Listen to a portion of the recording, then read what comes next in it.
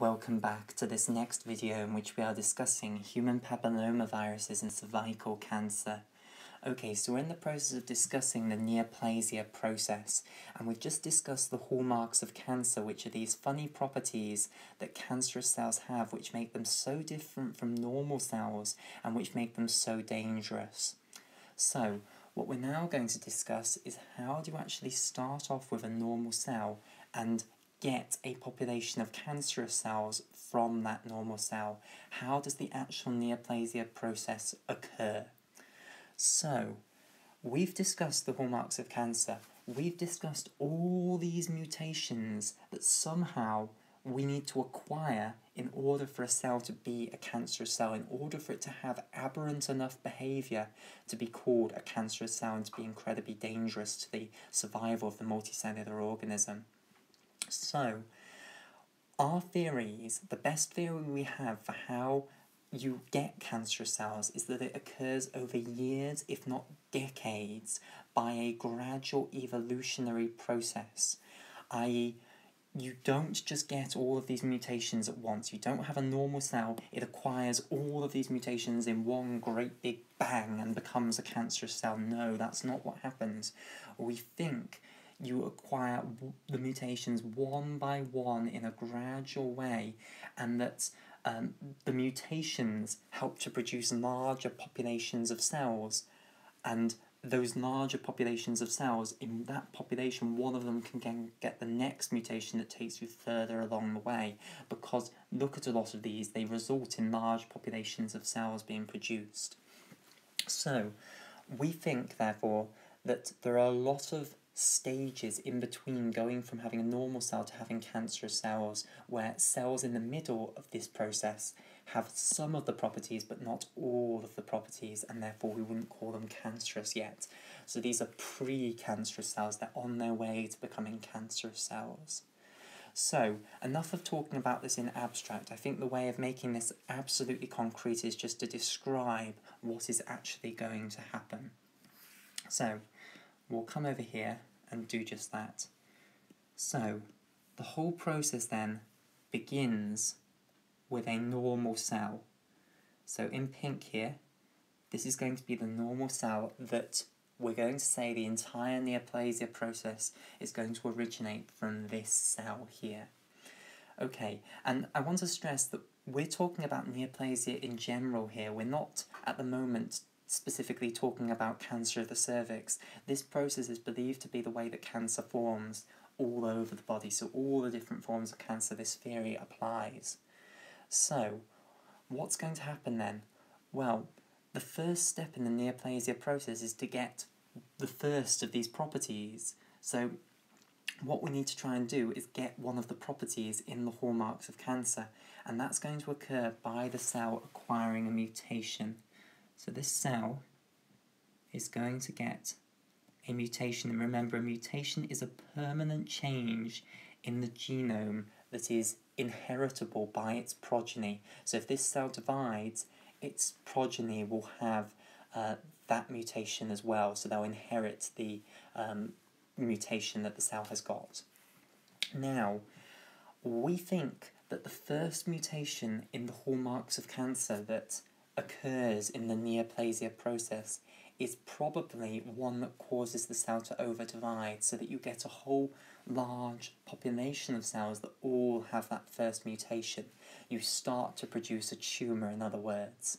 So we think that it's probably a gain of function mutation in a proto-oncogene that therefore becomes an oncogene and overstimulates the cell to divide, or we think it's probably a loss of function mutation in a tumour suppressor gene, which therefore leads to reduced growth inhibitory pathways, and therefore again the cell over-dividing.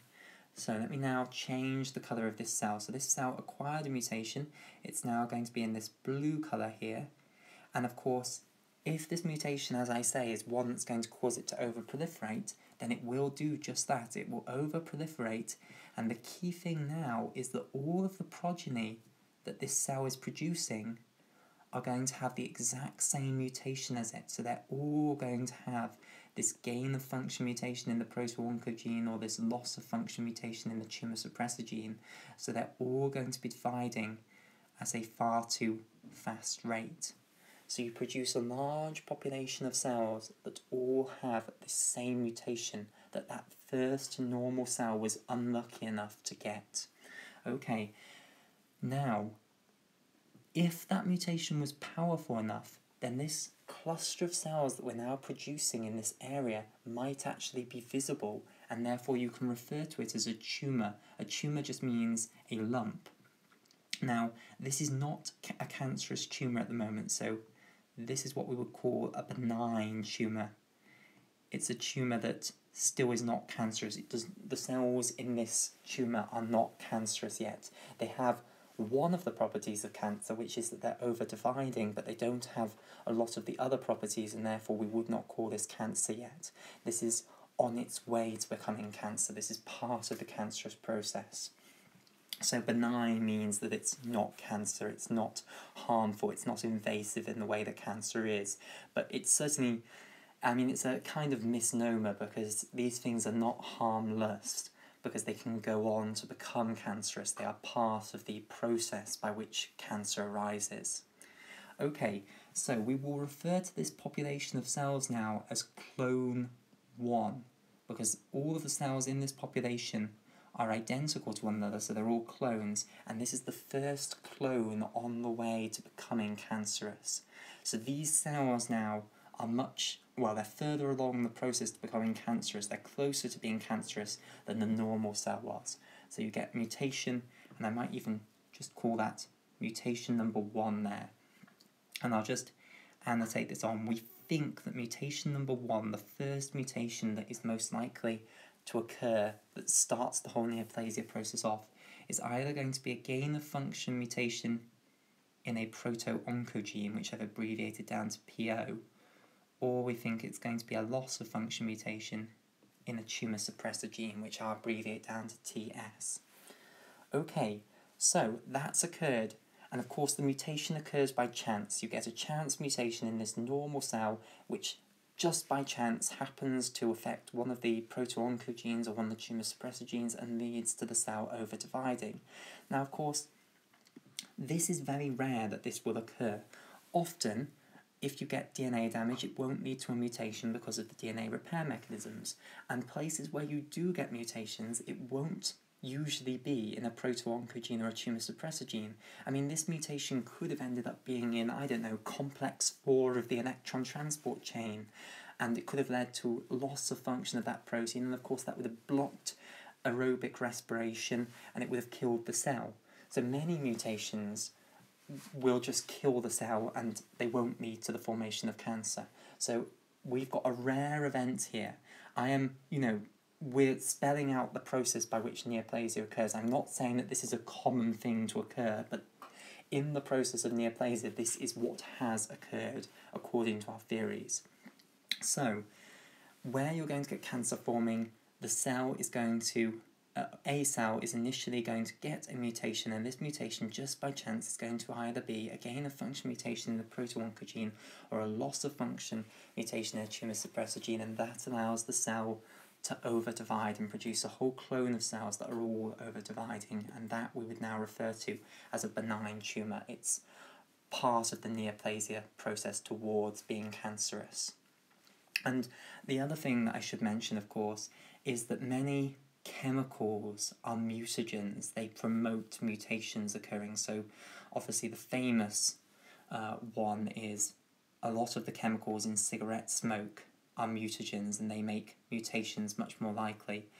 So if you're exposing cells to mutagens, then you increase the number of mutations that are occurring, and therefore you increase the chance that in one of the cells that is undergoing a mutation, that it will be a mutation in proto-oncogene or a tumour suppressor gene, and that it will start off the neoplasia process. So a mutagen is any sort of agent, any sort of chemical, or not necessarily a chemical because radiation also counts, any sort of agent is the right thing to say, that promotes mutations occurring. And the more mutations that you have in different cells in a tissue, the more likely it is that somewhere one of the cells will get a mutation that takes it along the process towards being cancerous. Okay, back onto the process then, because we have not got to cancer yet. Now, of course, what has to happen is in this clone of cells, in this clone 1, what has to happen is one of the cells in this clone needs to get a further mutation that is going to give it another one of the properties of cancer, and therefore take us along the process further.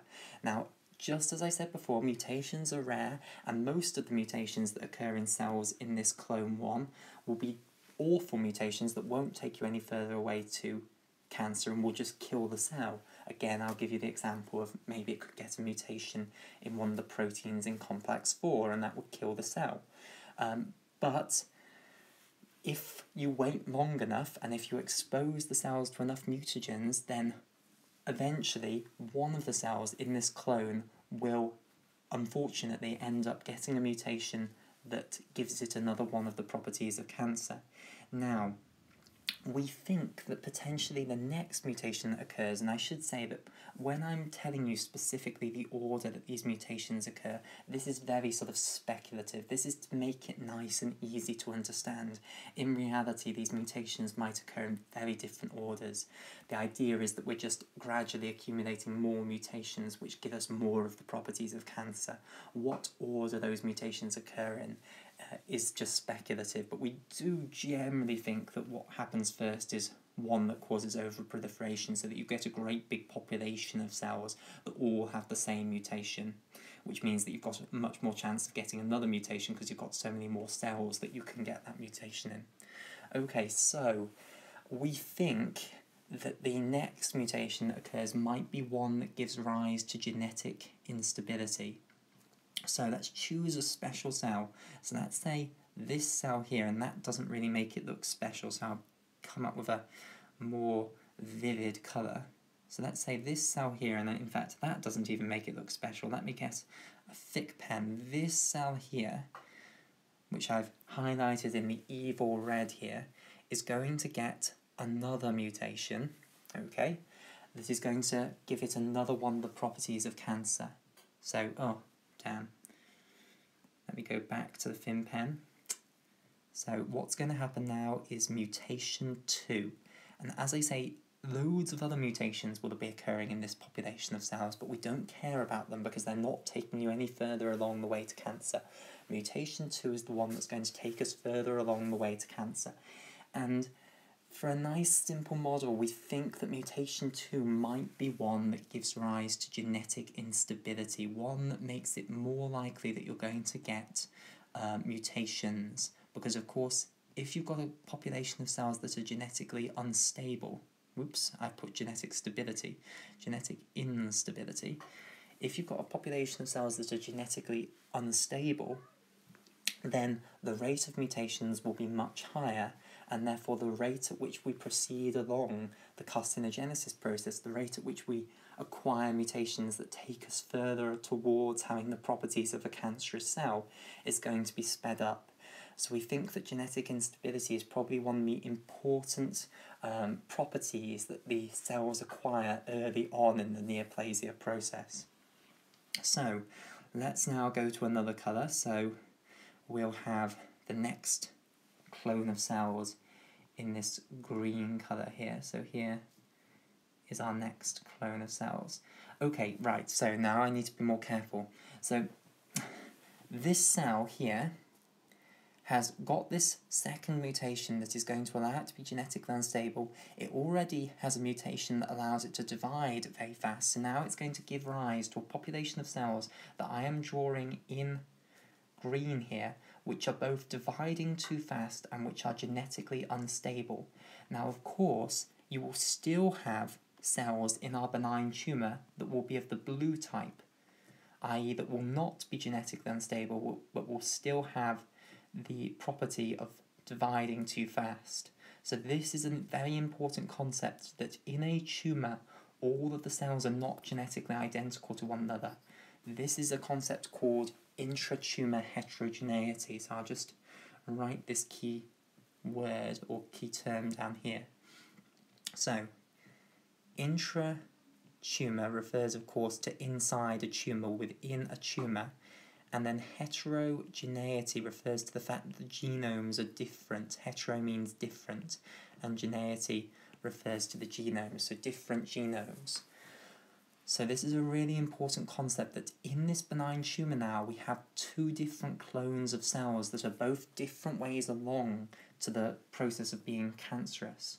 Well, in the process of becoming cancerous. So we've got clone 1, we've still got the clone 1 cells here in blue, and now we've got a more advanced clone of cells here in green, and this, of course, I will call clone 2.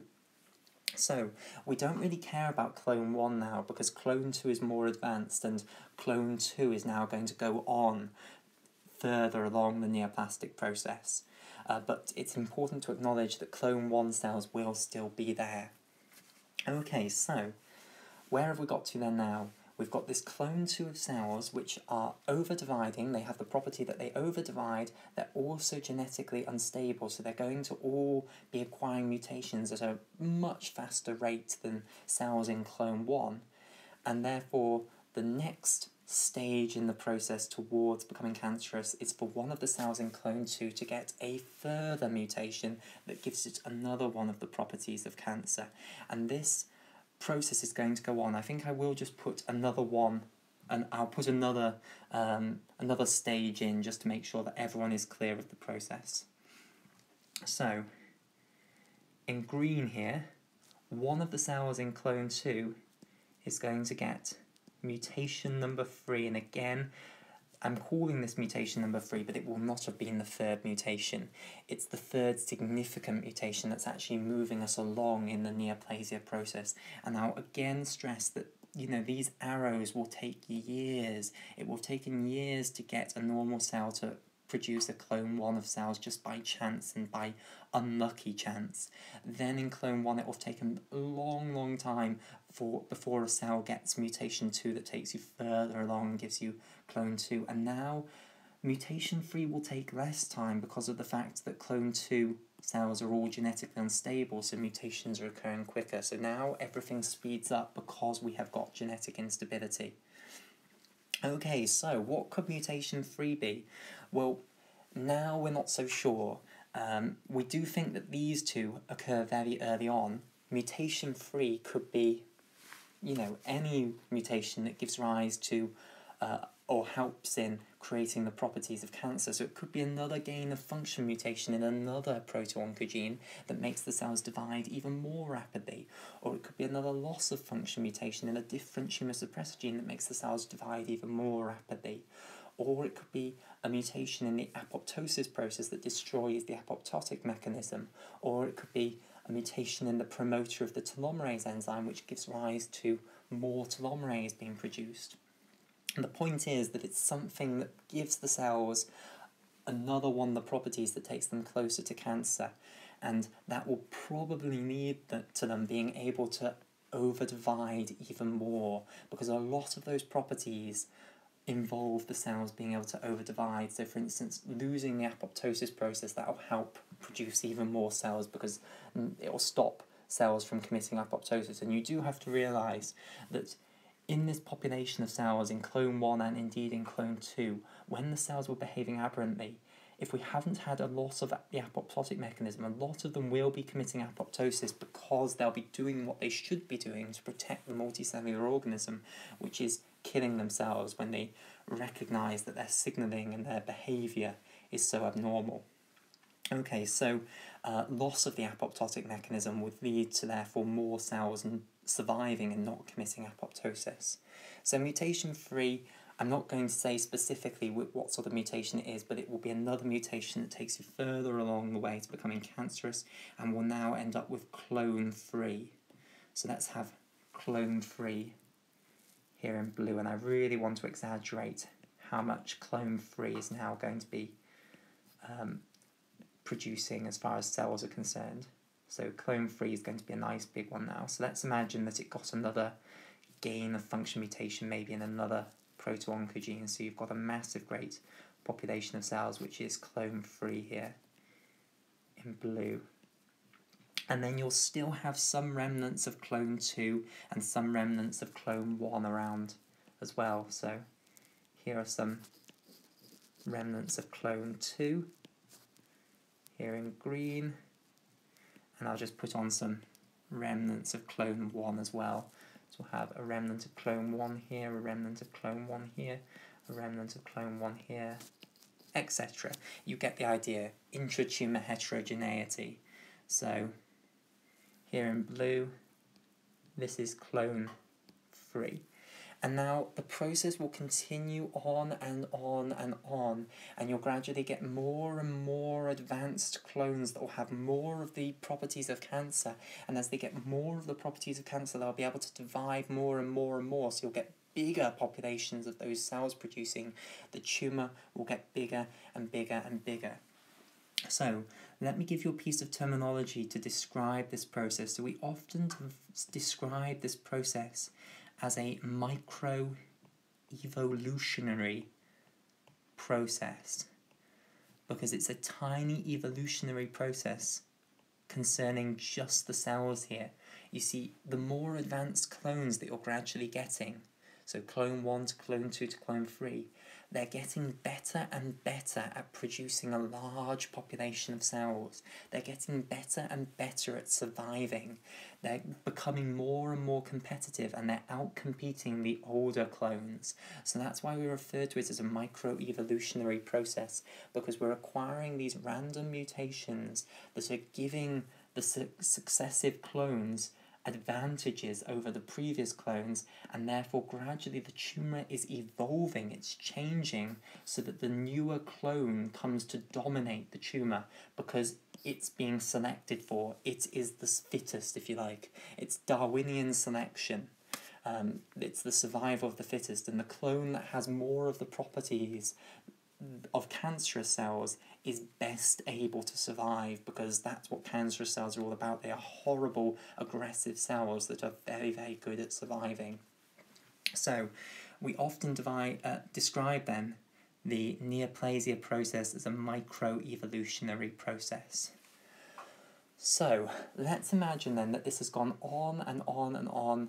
We might be on, I don't know, clone 7 or something, and we are still not quite cancer, because the final property that the cells need to acquire in order to become cancer is that they need to become invasive. Once they become invasive, that's when it becomes cancer.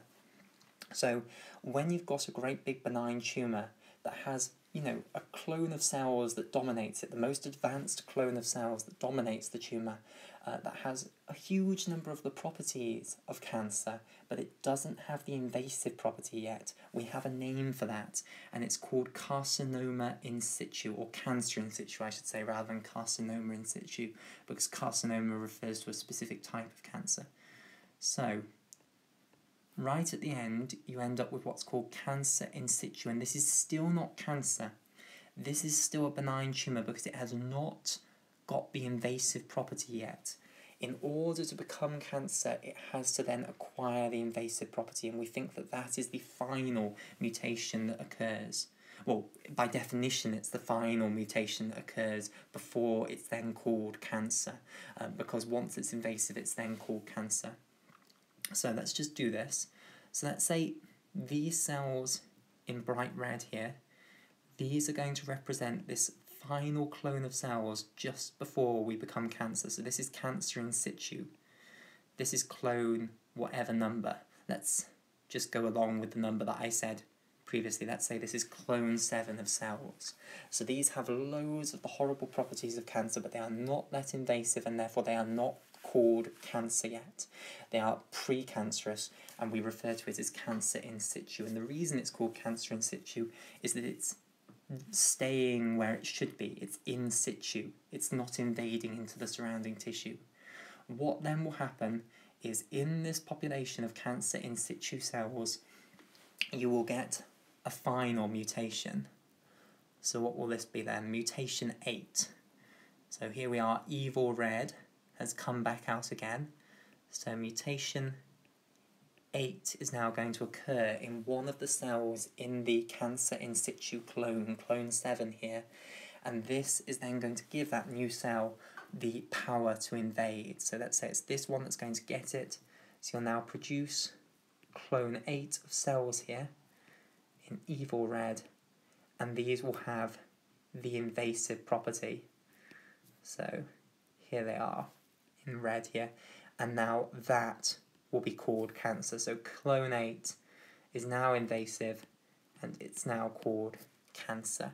So mutation 8 was the one that allowed it to become invasive, but clone 8 is not yet metastatic cancer. It doesn't yet have the properties that it can metastasize. For that, it's going to need another mutation, and that will come later on.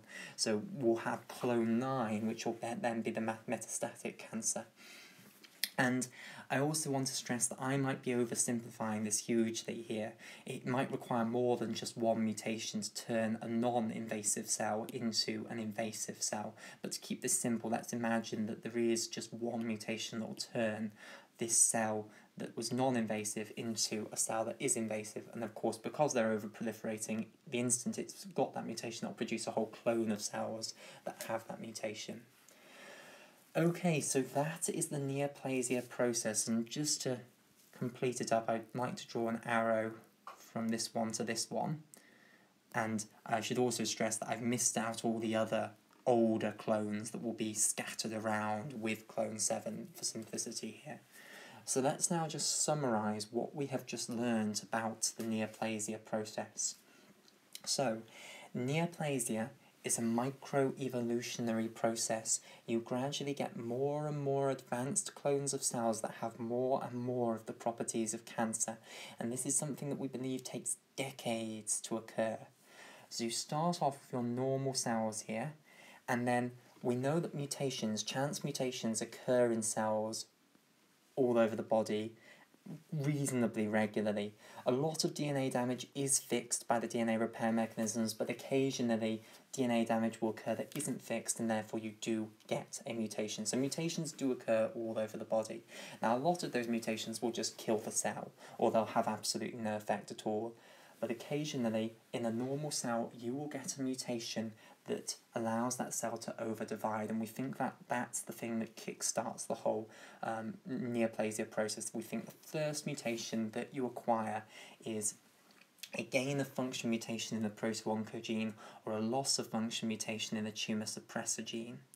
Now, also note the importance of mutagens. If you're exposed to mutagenic agents, that will increase the amount of mutations that are occurring in your body, and therefore it will increase the chance that somewhere one of these normal cells will get one of these mutations that allows it to over-divide. So, it then gets that mutation, and of course it over-divides, so it produces a whole population of cells that are all over-dividing, and if this is visible, it will now be called a benign tumour. And all the way along this process, right up until we get to the actual cancer, all of these are still called benign tumours. So you do appreciate how calling it a benign tumour is it's a misnomer. It's not a harmless tumour. It's going to develop into cancer if it's given the chance. So it's not harmless at all. It's just not yet cancer. Okay. Oh, and I should give you another piece of terminology. Cancer, we call cancerous tumours malignant tumours, and of course malignant means dangerous, horrible tumours. So all through the neoplasia process, you have a benign tumour up until finally you get invasive clones of cells, and then it's a malignant tumour, and malignant tumours are cancers. Okay, so then what's going to gradually happen is in our new clone, our clone 1 of cells here, this population of cells that are all over proliferating, we now need one of them to get another mutation that takes that cell further along the process to being cancerous, that gives us a more advanced clone of cells. And we think that the second mutation that probably occurs is one that gives rise to genetic instability, because once you've got genetic instability, you'll then get much quicker processing through the rest of the neoplasia process, because we know how rare mutations are. We know how rare a mutation that will actually move you along the process to cancer is. If you've got genetic instability, it will increase the rate at which that occurs. So in one of these cells, after a long period of time, after a long wait, because again, mutations are rare, and this specific mutation is going to be even rarer. So after a long wait, one of these cells in this clone 1 will acquire that mutation that leads to it being genetically unstable, and it will then divide and divide and divide because it's over-proliferating from mutation 1, and it will produce us this population called clone 2, which is a more advanced clone, and which will move us further along the process to cancer. And then what will happen is in clone 2, you'll have a much faster rate of mutations now that we've got genetic instability, and you just have to now wait for one of those to get a mutation that then gives it another one of the properties of cancer, and you'll end up then with clone 3. It might now divide even faster and produce an even bigger population of cells. So gradually we're getting the evolution of the tumour, where you get these more and more advanced clones that are better at outcompeting the older clones. So cancer is really aggressive cells. All of these properties aid the cells in outcompeting surrounding cells. Okay, and then this process continues, the microevolutionary process continues. You get more and more advanced clones being formed in exactly the same way that I've described. You gradually get more and more of the properties of cancer, until we get to our final clone that's still not cancerous, that's still a benign tumour, and this is called cancer in situ. And these cells have not yet acquired the property that they can invade surrounding tissue. So the final mutation, by definition, in the neoplasia process is then the mutation that gives rise to cells being able to invade the surrounding tissues, because once they can invade surrounding tissue and destroy surrounding tissue, that's when the tumour is really dangerous. That's when it's become a malignant tumour. That's when, by definition, it's become cancer. So just to give some numbers and make it concrete for you, said, let's say clone 7 is our cancer in situ, and therefore clone 8 is going to be our cancer. We acquire in the population of clone 7, in one of the cells, a mutation that allows the cell to become invasive. It will then give rise to a whole clone 8, of cells that are all identical to it and which can all invade, and these will outcompete the surrounding cells, and we've now got a malignant tumour because we've got a clone of cells in there that have all of the properties of cancer. Okay, right. So, now let me talk about the staging of cancer. So that is the neoplasia process discussed. I now want to discuss the different stages of cancer. So we're now talking about cancerous tumours, and I want to discuss the fact that we can stage tumours. So there are stage 1 to 4, and we'll see that stage 4 is metastatic cancer. Then what I want to talk about is the different types of cancer of the cervix. So, stages of cancer. So we'll start off with stage 1 cancer. So stage 1 cancer is where the tumour is still contained within the structure that gave rise to it. So if we're talking about the cervix, and we've now got cancer of the cervix, it'll be invading the surrounding normal cervix tissue. But if it's still stage 1 cancer, it hasn't left the cervix. So if I just draw a little picture of the cervix here, so let's say this is the cervix. So just to orient you, this is supposed to be the external os, and this is supposed to be the internal os. If you've got stage 1 cancer, it'll be invading into the cervix. So let's say this is the tumour here, but it won't have left the cervix, so it's still in the tissue that gave rise to it, if it's stage 1 cancer. Okay, let's now talk about stage 2 and stage 3 cancer. So stage 2 and stage 3 cancer are actually very similar. Stage 2 cancer and stage 3 cancer, the tumour has now invaded beyond the actual tissue that gave rise to it in both of them. And the difference between stage 2 and stage 3 is just the severity of how far it's got. So tissues that a cancer of the cervix could invade into are, for instance, the vagina below, the uterus above, so it could invade into the vagina, or the uterus above, or of course it could go into the structures in front and behind of the cervix. So in front of the cervix, remember back to anatomy, you have the bladder, so it could go into the bladder, and behind the female reproductive tract you've then got the rectum, so it could also go into the rectum. So these are the places where the tumour can spread into that are outside of the actual cervix where it originated from. And these classifications, by the way, stage 1, stage 2, stage 3 and stage 4, they're used for all sorts of different cancers, not just cervical cancer. I'm just giving all the examples in terms of cervical cancer because of course the video is about cervical cancer. So, stage 1 cancer then, the tumour is still in the actual tissue that gave rise to it, even though it is now invasive. Stage 2 cancer, it has spread into surrounding tissues. In the case of the cervix, the examples are the uterus above, the vagina below, the bladder in front and the rectum behind. Now, the difference between stage 2 and stage 3 is just how much has it spread into it. So if it's only just beginning to spread into the vagina and uterus, and maybe the bladder and the rectum, then we call that stage 2. If it's quite advanced, the spread into those structures, then you'd call it stage 3. So the difference between stage 2 and stage 3 is a little bit subjective there, but they're all about it invading other local structures.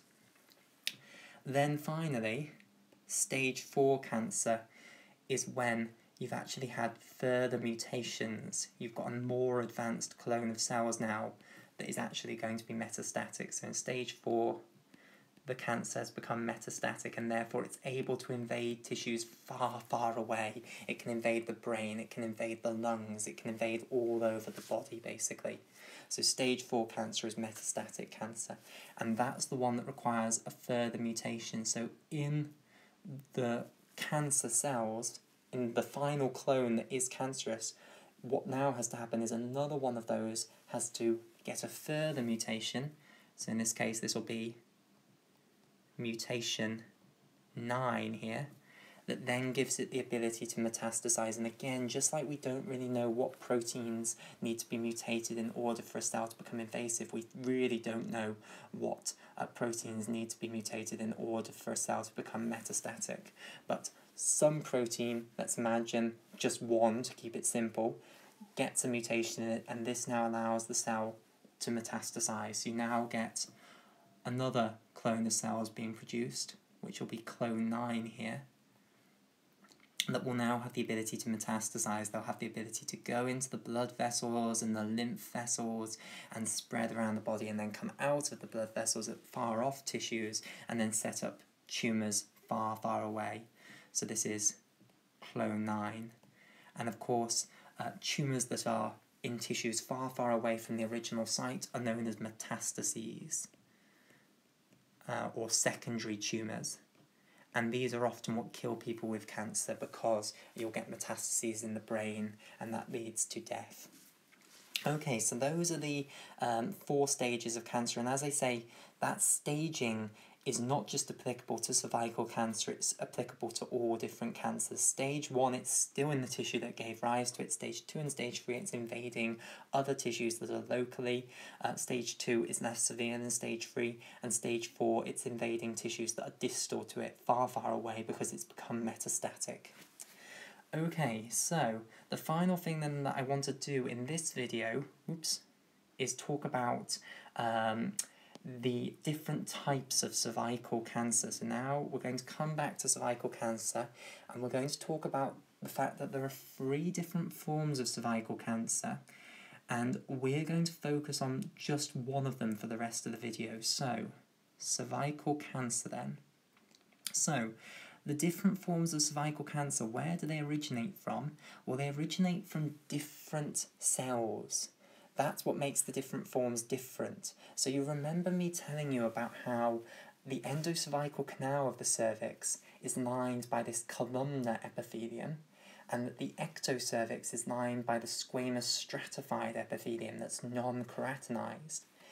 if you get cancer arising from the squamous stratified epithelium of the ectocervix, that is called squamous cell carcinoma of the cervix.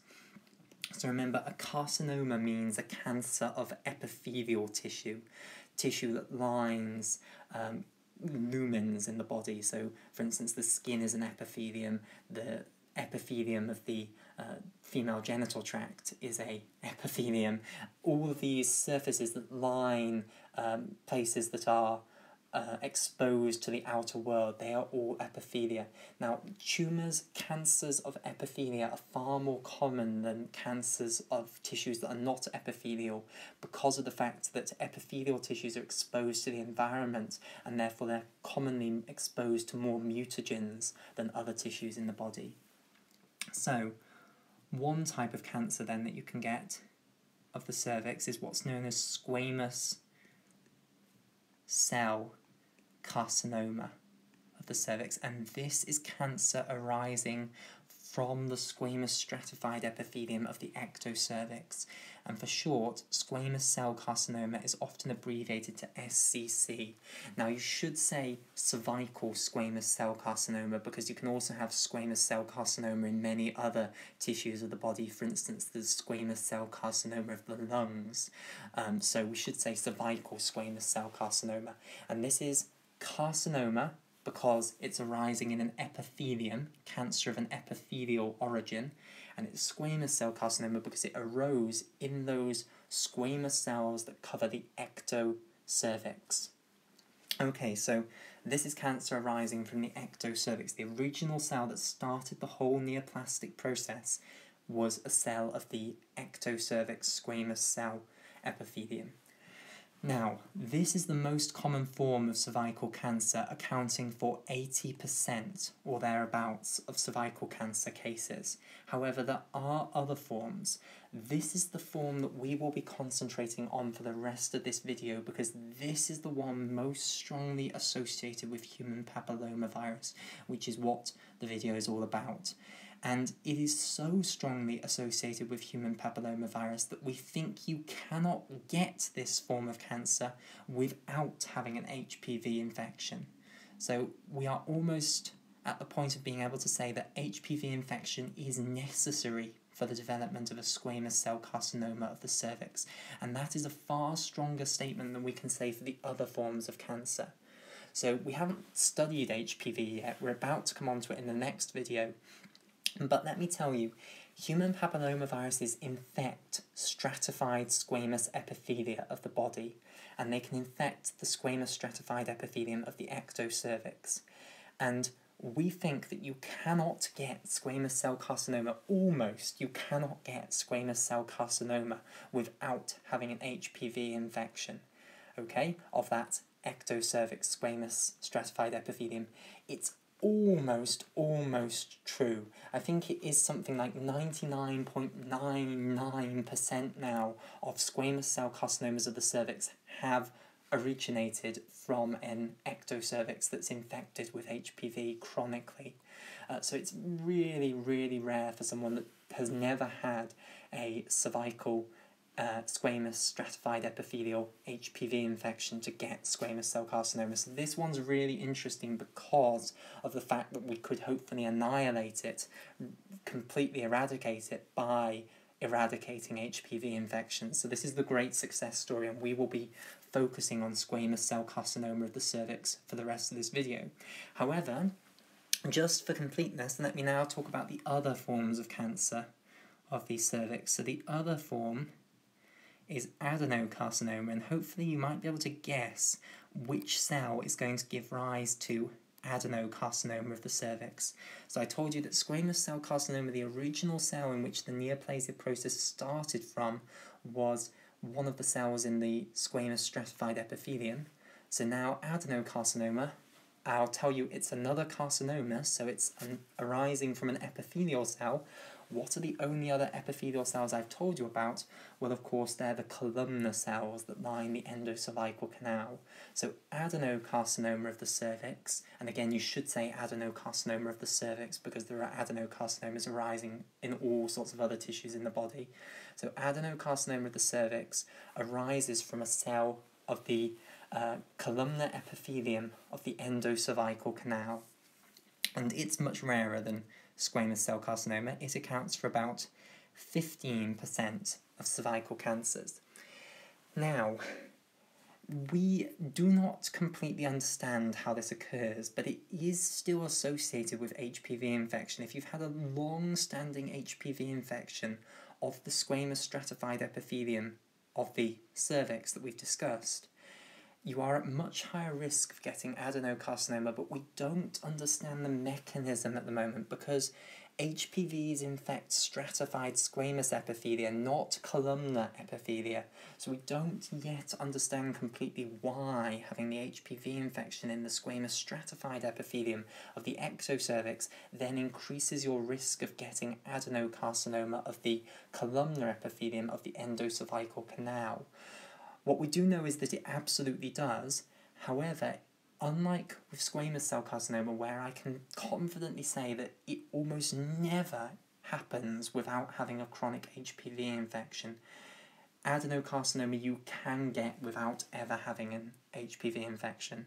So it is certainly not true to say that HPV infection is necessary in order to get adenocarcinoma of the cervix. So unfortunately, even if HPV vaccination completely eradicates squamous cell carcinoma of the cervix, it will not completely eradicate adenocarcinoma of the cervix because people who have not had HPV infection can get adenocarcinoma of the cervix. Okay, so the final one, the final type of cervical cancer is one that almost doesn't warrant mentioning, but I will mention it for completeness, is neuroendocrine cervical cancers. Now these are complicated types of cancer. Whenever you've got a neuroendocrine tumour, and they can arise in many different tissues around the body, they're always incredibly complicated types of tumour because no one's really completely sure where the cells that gave rise to them actually are. So of both of these types, of all of these types rather, squamous cell carcinoma is the one we know the most about, adenocarcinoma is the one we know second most about, and neuroendocrine tumours are the ones that we know least about, mainly because they're the rarest. They account for about 5% of cervical cancers. Okay, so what is a neuroendocrine tumour then? Well, a neuroendocrine tumour is a tumour that arose from a neuroendocrine cell. So what's a neuroendocrine cell? Well, the word gives it away. It's a cell that is responsible for secreting hormones. That's the endocrine. That means it's going to secrete some sort of hormone or some sort of signalling molecule at the very least. And the neuro means that the control for the secretion of the hormone comes from neurons.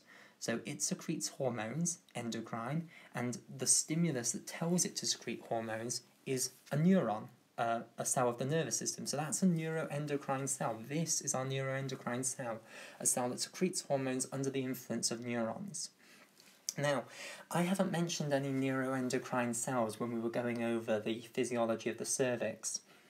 We think that these neuroendocrine cells are in the stroma that is underneath the epithelium. So we don't think that this one is a carcinoma. We think that the neuroendocrine cells are underneath the epithelium, inside the stroma connective tissue. But we don't know much about those neuroendocrine cells in the cervix. You have neuroendocrine cells in many different tissues all over the body, but we don't necessarily completely understand what they're doing in different tissues around the body. So overall, that's pretty much all I can tell you about neuroendocrine tumours of the cervix. We think there are neuroendocrine cells in the stroma underneath the ectocervix epithelium and underneath the endocervical canal epithelium, that layer of connective tissue that I told you about before we get to the muscle layer. And if the neoplasia process starts in these cells, then it gives rise to a neuroendocrine tumour, and that's quite a rare form of cervical cancer. And again, there is a slight association between having an HPV infection of the squamous stratified epithelium of the ectocervix and then developing a neuroendocrine tumour of the cervix. But again, we don't understand why that is. So, overall, there are these three different types of cancer of the cervix. Squamous cell carcinoma, which is by far the most common, and it's the one that we know a huge amount about, and we think it's almost impossible for you to get it without having an HPV infection of the squamous stratified epithelium of the ectocervix, from which the squamous cell carcinoma is going to arise. This is the really interesting one. There is a fantastic, great story for this, and that's the story that we're going to spend the rest of the video discussing. These two are much less interesting because much less is known about them. Of course, they'll be far more interesting in 50 years' time when we know much more about them, but at the moment they're much less interesting because we know much less about them. Adenocarcinoma we know arises from the columnar epithelial cells that line the endocervical canal, and it is associated with HPV infection of the stratified squamous epithelium. The HPV infection does hugely increase your risk of getting adenocarcinoma, but why we don't really understand, because, as I say, HPVs infect stratified squamous epithelia, not columnar epithelia, so we don't really understand quite why, but your risk is hugely increased if you've got a long-standing HPV infection of the stratified squamous epithelium of the ectocervix. However, you can get these without ever having the HPV infection. Finally, there's neuroendocrine tumours which arise from neuroendocrine cells, we believe, in the stroma underneath the epithelium of the cervix. These account for only 5% of the cervical cancers. And again, HPV infection of the ectocervix does increase your risk of getting a neuroendocrine tumour, but we don't understand why. And again, you can get these without ever having an HPV infection, so it's certainly not true that HPV infection is necessary. So from now on, I am drawing a great big cross across adenocarcinomas and neuroendocrine tumours. When I say cervical cancer from now on, I will mean squamous cell carcinoma of the cervix. I will try to, from now on, say squamous cell carcinoma of the cervix, but I think I will often end up just saying cervical cancer, but I mean squamous cell carcinoma of the cervix. I mean specifically this type of cancer rather than these rarer types. So, we will have a break here. In the next video, we will discuss human papillomaviruses. We'll introduce the baddies in this story, and we'll start to discuss their structure and life cycle.